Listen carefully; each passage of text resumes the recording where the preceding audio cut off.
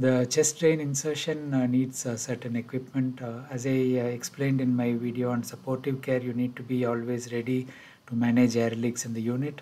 So make sure your supply kit includes the necessary equipment, the underwater seal, the connectors as needed, the trocar and catheter or the pigtail catheter, whichever you may use.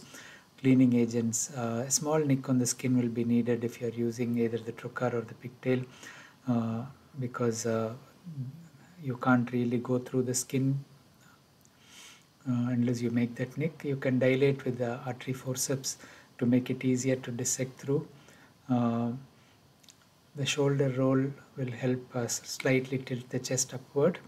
The direction of the chest drain should be always going anterior, so when you insert the chest drain in, direct it anteriorly. If you're using the artery forceps to direct in, hold it in such a way that the beveled edge is up so that it goes anteriorly.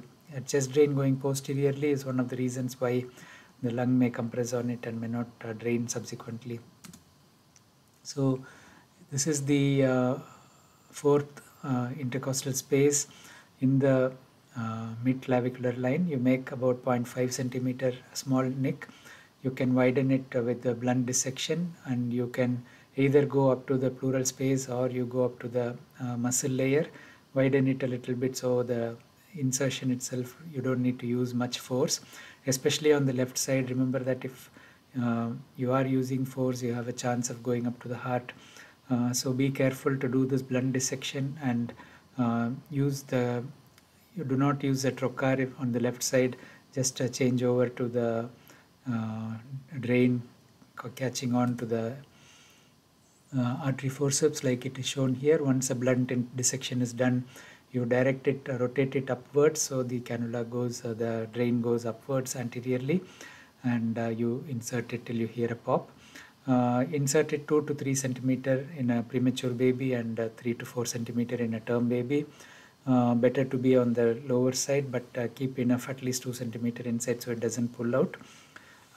This tie is optional if you are going to secure it well, but if it's a baby with a tension pneumothorax, you don't want to risk the drain coming out. So a small stitch with the purse string kind of fixing and then the tape on top of it is better. By the time this is inserted, you would have the underwater seal connected. If you don't have the underwater seal immediately, you can get the Heimlich valve to connect, or a three-way tap can be connected. So this is the pigtail catheter. Many of you might have used it, but it's slightly more expensive, but it is gentler. There are some units who like it, some who don't like it, and both systems are okay. But again, if you're using the trocar, remove the needle and use the blunt dissection approach, especially if you are on the left side, so that there is no risk of puncturing the heart or anything like that. In some units, it's a pediatric surgeon who inserts a chest drain, but in most units, a neonatology team is privileged to do that.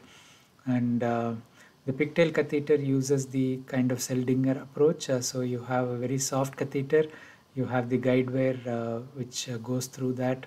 First, you make a small nick on the skin. Then you insert the dilator, and then over the dilator, the guide wire is threaded in, and through the guide wire the pigtail catheter is threaded in. It looks complicated, but once you start doing it a couple of times, it's straightforward. The only precaution you have to take is the guide wire is springy and coily, so make sure it doesn't contaminate the sterile field. The way you hold it, it's better to have an assistant with you. And the underwater seal, there are different types. A simple water bottle, distilled water containing bottle with the adapter is adequate in most cases. You have one end which is connected to the chest drain set, and the other end is either left open to the air or you connect a negative suction through that. One tip to remember here, if you are stopping the negative suction, you have to remove that tube out, otherwise the air cannot come out to the external surface. So please remind the team of this. So this is how it looks like. The chest drain connects to this tubing which is immersed in the water. The air bubbles through. By immersing it in water, you are avoiding a reverse flow of air into the chest. So when the negative pressure in the chest increases, air can be sucked in through there. So you are avoiding that. And this is opening either to the exterior or you connect this to a suction. The suction should be gentle, 5 to 10 millimeter mercury, or 5 to 10 suction pressure. Don't exceed that, because it can lead to lung collapse as well. And try to stop the suction once the bubbling stops. There may be some bubbling continuing as long as you have the suction, but once you stop the suction, the air leak is encouraged to close. So keeping the suction on more than needed is not ideal, because it may reduce the healing rate.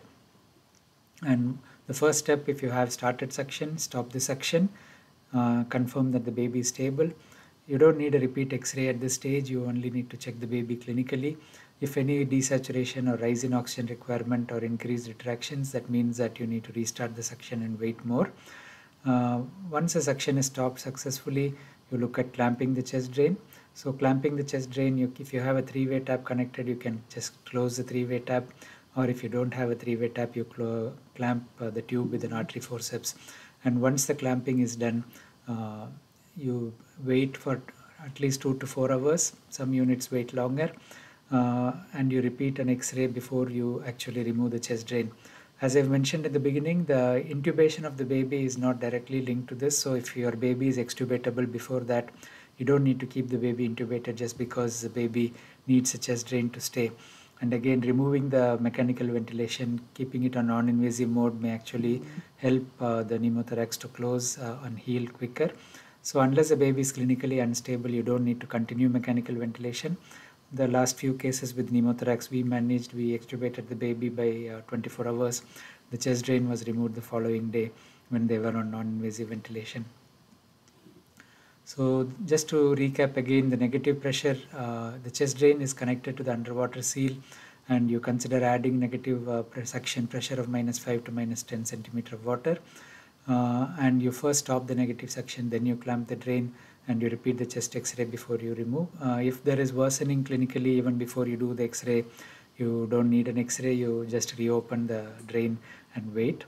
How long you wait depends on the case. Some cases do get into a bronchopleural fistula stage where you need to be really patient, and you have to educate the family that it is going to take time to heal. Once it's removed, you don't really need a stitch, just some steri strips to cover the small wound should be adequate.